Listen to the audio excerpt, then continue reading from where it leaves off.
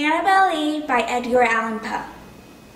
It was many and many a year ago, in a kingdom by the sea, that a maiden there lived, whom you may know by the name of Annabell Lee. And this maiden she lived with no other thought than to love and be loved by me. I was a child and she was a child in this kingdom by the sea, but we loved with a love that was more than love. I and my Annabell Lee, with a love the winged seraphs of heaven coveted her and me.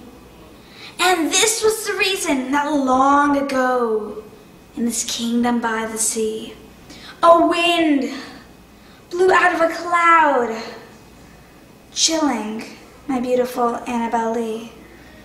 So her high-born kinsman came and bore her away from me, to shut her up in a sepulchre in this kingdom by the sea.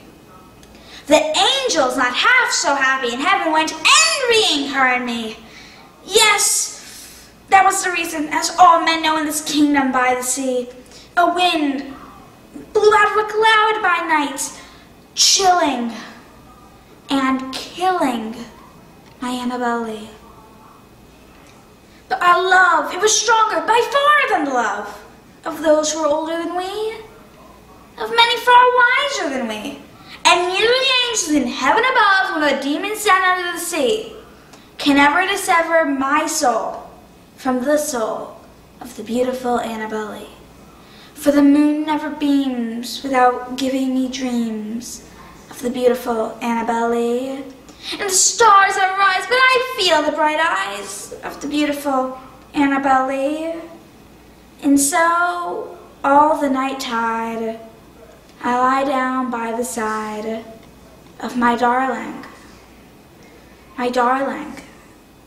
my life and my bride, in her sepulchre by the sea, in her tomb by the sounding sea. Thank you.